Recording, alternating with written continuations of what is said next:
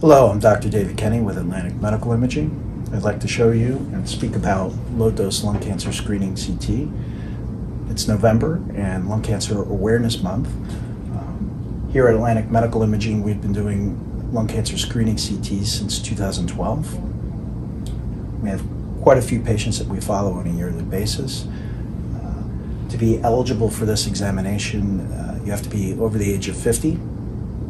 You have to have at least a smoking history pack year of 20 pack years, which means you smoke 1 pack a day for 20 years or 2 packs a day for 10 years. If you meet those listed criteria, you are eligible for low-dose CT screening. What we have here is a low-dose CT. This is a screening exam that was performed today. And we see here the lungs highlighted on either side. And the purpose of this examination is to look for an early lung cancer or suspicious nodule that would be amenable to surgical resection or CyberKnife treatment.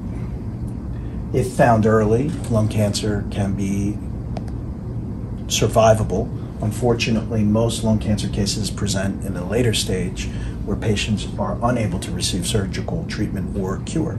So the goal of lung cancer screening is to catch lung cancer earlier. This is quite an effective test, and we've been doing it for since 2012, as I mentioned earlier. So please contact your physician if you have any questions, and have a good day.